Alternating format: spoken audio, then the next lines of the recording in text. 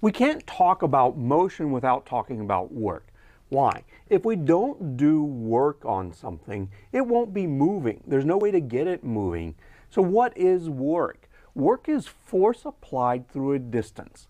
And so if you're moving in some direction, if you get something moving in a particular direction, and the force is in that direction, we'll make these both vectors, then the work done in moving something is just the magnitude of the force times the magnitude of the distance, or the force times the distance.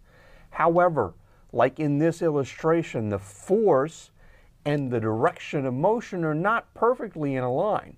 Right? So you have to take into account that only part of the force is doing the work and the other part is not.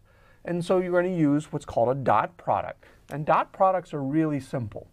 So if we take D, say the work is D dot F. All right, this is our first vector product. There's a little dot in there. D dot F. Well, this is just multiplying the components together. So dx, fx. Now, work is a scalar. Work doesn't have direction. And what we get out of this is a scalar. The vector pieces disappear after the dot product.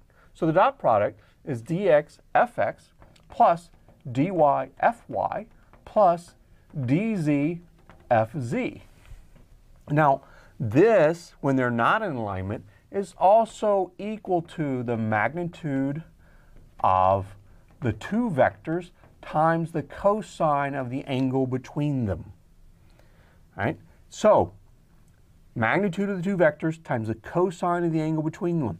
Very often, we'll just use this, because when you're given the problem, you're given the angle, right? You're given the angle, and you know the magnitudes of the two vectors, and so we don't bother breaking it down into the different pieces. The way it would break down in this diagram is D is dx I hat, and that's it. F is fx, which is going to be f cosine theta, that's the x component, I hat, plus f, that's the magnitude f, sine theta times j hat. All right, when we do the dot product, the x component, I'll just make that d, all right, d in the I hat direction, the x component, d times f cosine theta. It's what we have right here, all right? And the j component, well, what's the j component over here? It's 0. So 0 times f sine theta, there's no contribution from the y component of the force because we're not moving in the y direction at all. All right, let me get this erased. The units of work are joules. So work is in joules, which we use a J for, and that comes from force, which is in newtons,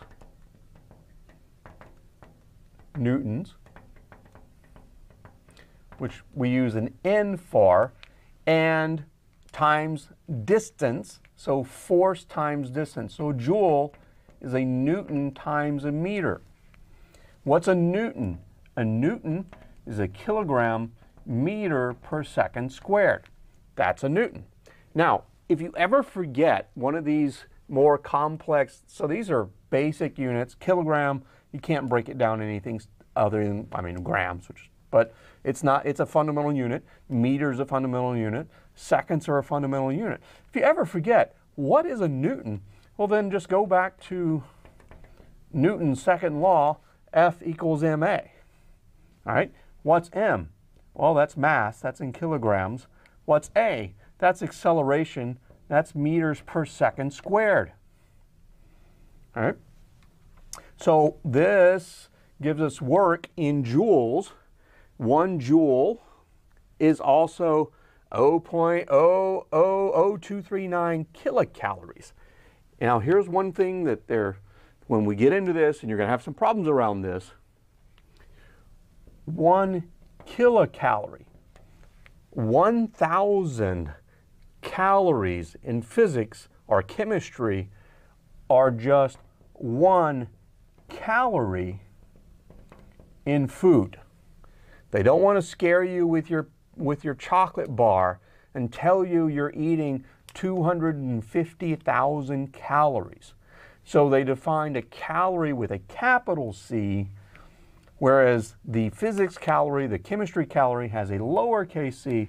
They find a calorie with a capital C that's 1,000 times larger, so that you eat a candy bar with 250 calories, not 250,000 calories.